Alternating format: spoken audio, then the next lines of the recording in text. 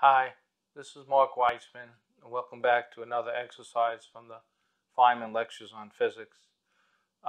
This particular exercise, I'll read it, it's written on the board here, 1626. A certain satellite vehicle is approximately a uniform circular cylinder of mass m, radius a, and length l, with l equals 6a. It is initially spinning at angular velocity omega 0 about its long axis, but because of small internal vibrations due to a slight precessional motion at the start, energy is gradually transformed into heat. As a result, the satellite slows down. Describe the only possible final state of rotation and find the corresponding angular velocity omega f if as much energy as possible is transformed into heat. Assume that no outside influences are present. So this problem sounds like, for those of you who might know, JPL is associated, Jet Propulsion Laboratory is associated with Caltech, and they did a lot of satellite launchings in the early 60s, and they were new at the game, and I suspect this happened to one of their satellites or something. So it's an interesting problem, and it also probably puts a lot of fear in the hearts of physics students because there's a lot of words, not that much equations, and you really have to understand what's going on and everything. So let's draw a diagram. And what we have is we have a cylinder.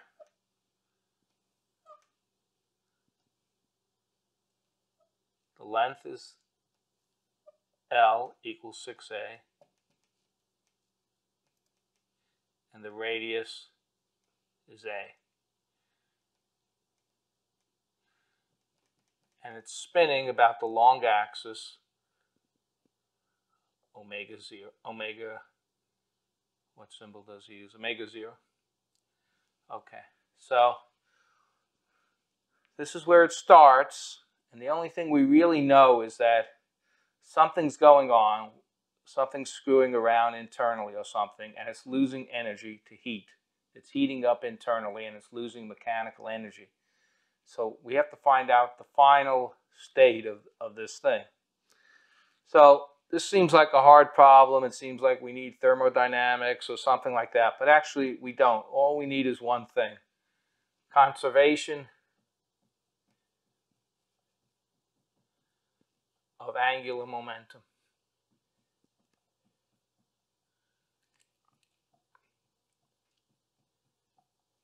See, its L vector at the start is like this. No matter where it ends up or how it ends up, it's got to have an L vector like this. Now, because of the symmetry of a cylinder, it's got two principal axes. One is the one we've shown here. That's the long axis. And then if we look at it from the top, it's a circle, and it has these two other axes, both the same length, a. These are the principal axes of rotation. Now, the energy of this rotating cylinder is simply L squared over 2I. Now, the angular momentum is conserved, so this doesn't change. We want the final energy to be as small as possible. We want as much to go into heat, and so we want the mechanical energy to be as small as possible. So this implies we want the moment of inertia to be as large as possible.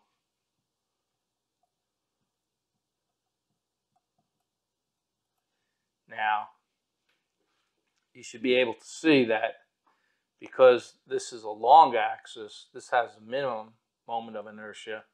But if we were somehow spinning about these axes, we would have the smallest possible moment of inertia. So the final position of the satellite is like this.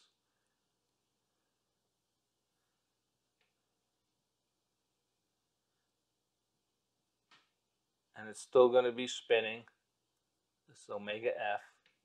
Its L will still be in the upward direction. So now it's going to be spinning round and round this way. And we just have to equate the initial angular momentum to the final angular momentum. Now, the formula for angular momentum is L call it I0 omega 0 is equal to IF omega F. So calculating the moments of inertia, that's just the basic exercise in calculating moments of inertia. I'm just going to write them down. Moment of inertia for I0, it's just a cylinder, and the extra length doesn't matter. So this is just equal to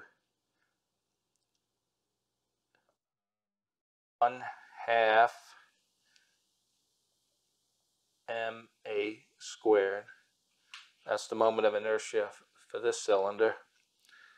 And the moment of inertia when it's going around this way, it's not hard to calculate. What you do is you take a little like section like this, and you use the parallel axis theorem. The moment of inertia about one of these axes is going to be like 1/4 ma squared, and then you're going to integrate this little section, the mass. So it turns out I1 is equal to ma squared over 4 plus ml squared over 12. And here we just substitute L equals 6a. Plug into this formula over here, and we'll get the final result. Omega F equals 2 omega 0 over 13. So there aren't very many calculations in this problem. It's a relatively easy problem. You just have to get what's going on and the fact that the angular momentum is conserved. And this is a really good problem to illustrate how in physics conservation laws, lift out the end here, whether it's linear momentum, angular momentum, or energy, can solve problems much easier than trying to do it dynamically. So thank you very much, and I'll continue with some other problems that are sort of concept problems from the Feynman exercises for the Feynman lectures on physics. Bye-bye.